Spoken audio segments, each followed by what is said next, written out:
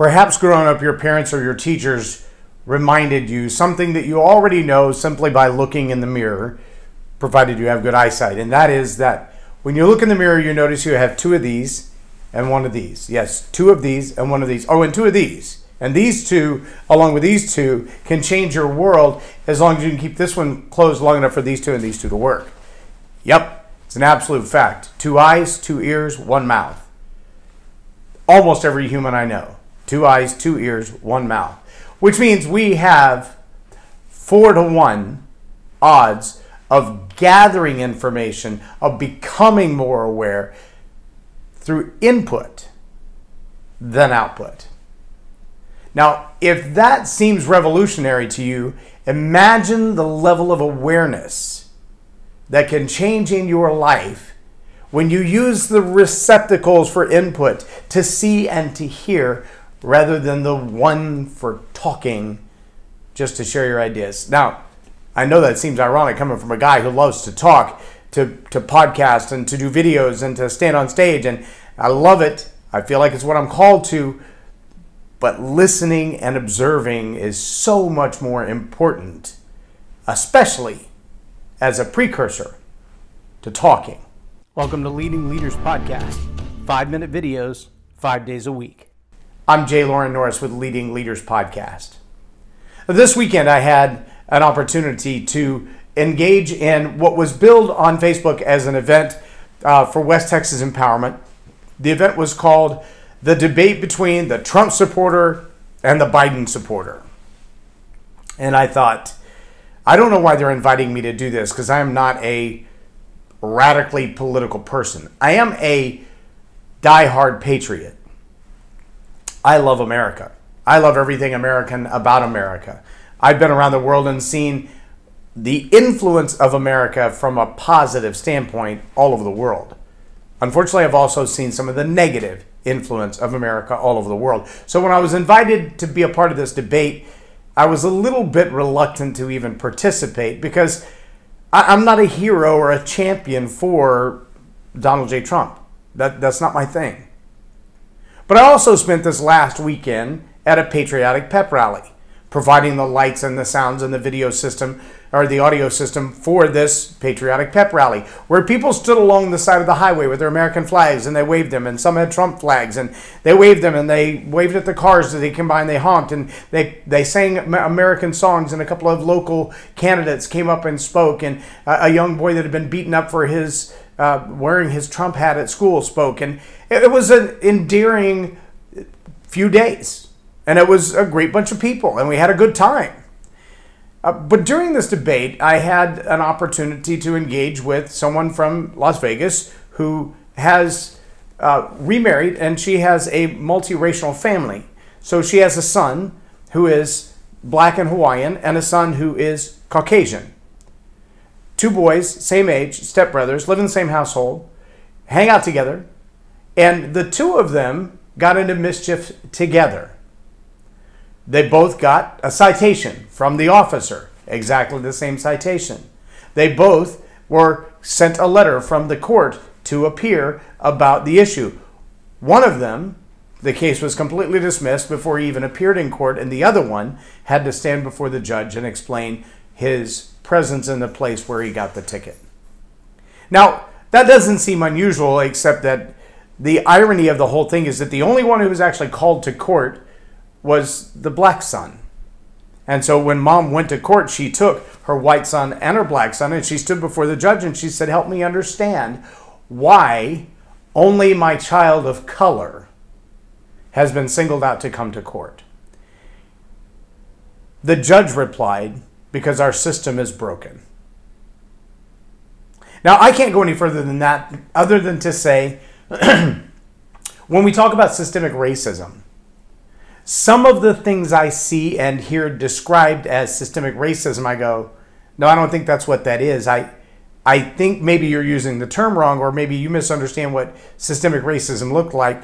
But that instance, that my friends, is systemic racism. There's no other way to define it.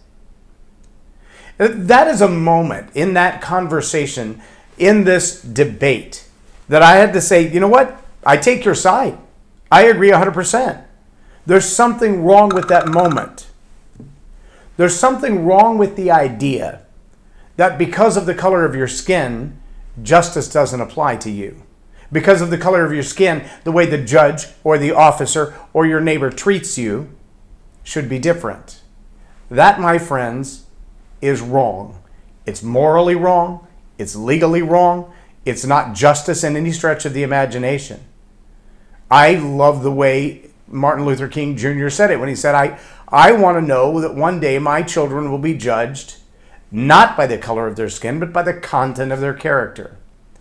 And the same thing should be truly said of white people as well, and Asian people, and Hispanic people, and black people, and European people, and African people of any skin color, Middle Eastern people of any skin color, any tone. We should all be judged by the content of our character and not the color of our skin. Not the nation we came from, but the way we treat one another. I believe they call that the golden rule. Treat people the way you want to be treated.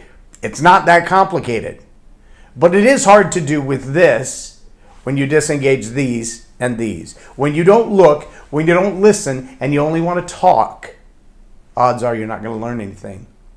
I'll never forget sitting across from a young man with the last name of Campbell at a Starbucks. And he looked at me and he said, honestly, why is it that there are so many laws against an article of clothing? And I said, what are you talking about?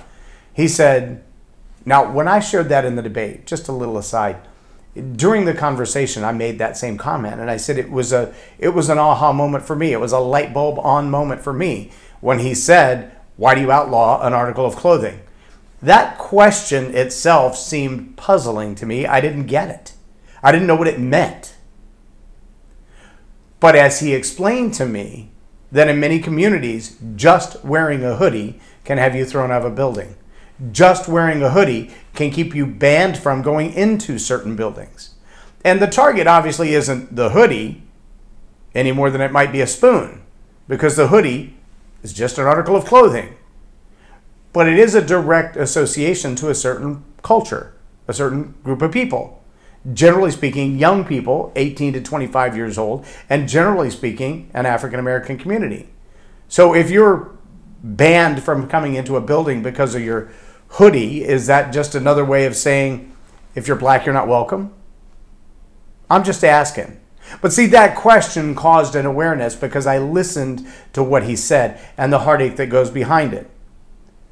And during that season, I had a coaching client from Ghana, and her family is very dark skinned, and she said, both of my boys are in college, but they're both very tall boys. And their dad is a very thick man, a very dark-skinned, very deep voice. I've never met the boys, but she said, I'm terrified when they just go to 7-Eleven that they may not come back alive because they will not stop wearing their hoodies. And they love to have them pulled down over their face with their drawstring pulled tight, which means you can't see what they're up to. You can barely see their little noses sticking out. She said, but that scares me because other people instantly are afraid of them, instantly are judging them as bad people. They don't know who they are. They don't know that I'm a surgeon and so is their father. They don't know anything about us. They just know they're dark-skinned, they have deep voices, they're big and imposing, and they're wearing hoodies, and that makes them suspect. My friends, again, I agree. She's right. That should not be how we decide if someone is good, bad, or otherwise. Content of the character. Now, there are some signs, some symbols, some behaviors, some gang signs, some guns, some drugs that are usually dead giveaways. This is probably not where you should be hanging out, and you should probably avoid those kind of people. That's not because of the color of their skin. It's because of the choice of their behavior based on the content of their character. Again, listen and watch. Observe. Don't talk. There's so much more to be learned that way. But let me close with this, because this was probably one of the biggest aha moments. I experienced it a few years ago, but I shared it in this debate yesterday. And at the end of the debate, and I've shared it on my Facebook page, I think you'll find that there was a whole lot more agreement than there was disagreement. Strange, huh?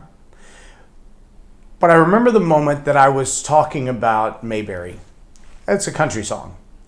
And the country song refers to a little town, fictitious Hollywood town, that was in the show Andy Griffith. And in the Andy Griffith show, It was it was those days when you could hearken back to leaving your front door unlocked. I remember growing up in the late 60s and early 70s in a small town in central Texas. And I know for a fact there were nights that my mother never even closed the front door.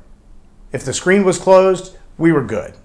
I know for a fact there were times that my aunt and uncle would leave the keys to their car in the ignition in the driveway overnight, sometimes with the windows down, and the car would still be there in the morning. I don't think there are many places you can do that in today's world. I wouldn't do it in today's world. I barely walk from the house to the car without locking the house or locking the car. And it's not because I don't trust people. It's just that, well, I don't trust people. That's a sad state of affairs. I hearken back to that day, and I think what would happen if we had that simple life again, where we could just trust our neighbors and not be suspicious of everybody and everything. But as I was talking to this gentleman about the idea of Mayberry, about going back to the 50s and 60s when life was so simple and everybody got along, and Aunt Bee would show up with her apple pie, he asked me a question that shook my world. He said, "Where was the black guy?" I said, "What?" He said, "Where was the black guy in the Andy Griffith Show?" I don't know. He said, "My problem with Make America Great Again is that there are many people who have a nostalgic view of the 50s and 60s, that it was an awesome time and everything was innocent and kids could run up and down the street and play until the street lights came on and it was all awesome." He said the problem with it is it's an idyllic look in a fantasy land that only some people got to live. But if you look at Mayberry, there's no black family. And if there was, how were they treated? Who were they? What kind of people were they? What kind of job did he have? Did they go to the same schools? Because the truth is, they didn't. They were treated differently. They were seen differently. They were isolated differently. And when I think about my ideal world, oh yeah, I'd love to be able to leave my keys in the ignition of my car and not worry about somebody stealing it. That'd be awesome. But I also don't want my friends, my brothers and sisters of color, to not enjoy the same sense of peace, family quality, the time together, when only one parent had to work in order to make a living. Right? Choose, male or female. I don't care if it's the husband or the wife that works. But we shouldn't be in a state of affairs where it demands that everybody in the house have a job just to keep the lights on. I think we had a great conversation. We talked about gun control. We talked about education, whether it should be free or not. We talked about personality versus policy. I think you should go watch the interview, personally. I think it was pretty good. 4 people on the interview. I was the only one that was not a person of color and the only one that was male. I thought it was pretty interesting. Maybe you'll enjoy it too. But I want you to take some time as leaders and ask yourself, wherever you are in the world, wherever you are in your politics, wherever you are in your religion, do you spend more time talking or more time listening and watching? Because you got 4 of these to 1 of these. Take time for the input, not just the output. I'm J Loren Norris with Leading Leaders Podcast for Tell It Like It Is TV. Have a blessed day. Subscribe now for our extensive video library of leadership lessons promoting faith, family, and freedom.